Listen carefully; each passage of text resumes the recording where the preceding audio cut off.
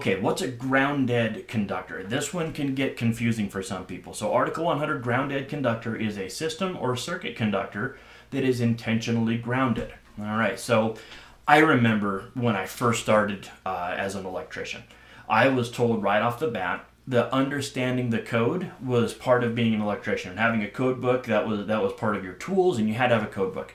Now, I've always really enjoyed reading books. So I was 18 years old and I thought, well, I read every night anyway and I love to read. I might as well buy the code book and start reading the code book. So I read Article 90. Article 90 didn't do much for me. Article 100 I just kind of skipped because it's like, okay, I'm not going to read, 100 definitions here. So I got into Article 110 next. Article 110, most of it didn't make sense, but some of it did. We had terminations and things like that, which kind of made sense. Then I got to Article 200, which is what? The ground-dead conductor.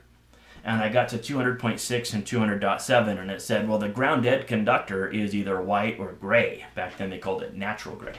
So it had to be white or gray.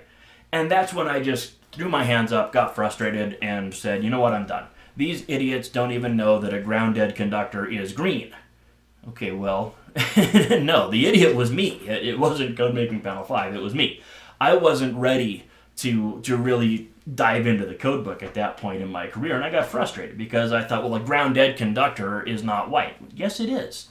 Look, it's a system conductor or a circuit conductor that's intentionally grounded. Is an equipment grounding conductor intentionally grounded? Sure. Is a grounding electrode conductor intentionally grounded? Sure. But guess what? Neither of those are circuit conductors or system conductors, right? The ground-dead conductor is a system conductor. Let's take a peek. If I have a three-phase, four-wire Y-connected system, I'm going to have a neutral conductor, which is a ground-dead conductor, all right? So we've got our three ungrounded conductors. We've got our grounding electrode conductor, which grounds the system and grounds the metal parts. And then we also have a white or gray wire that is intentionally grounded, right? It is. I mean, follow it back, it's intentionally grounded. That is the ground-dead conductor. In this application, it's also a neutral conductor. Now, I could have a ground-dead conductor that is not a neutral conductor.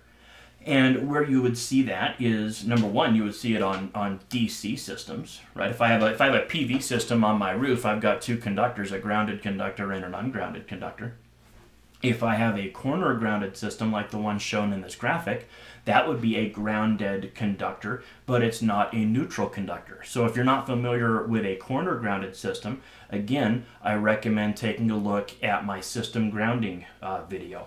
But here we have a corner grounded system. It's a delta, and I've got two ungrounded conductors, and then I pick one corner of the delta and I connect it to the metal parts and to the earth, and that becomes a ground-dead conductor. And that conductor is going to be gray or white. Usually in the field, it's incorrectly labeled as orange. And look, if it's a ground-dead conductor, Article 200 regulates it, so it should be a white or gray conductor. So that would be a ground-dead conductor that is not a neutral conductor. Now, we'll really get into the difference once we get into the neutral conductor definition a little bit later in this series. In the 2020 NEC, they added an informational note that says, look, equipment grounding conductors are not ground-dead conductors.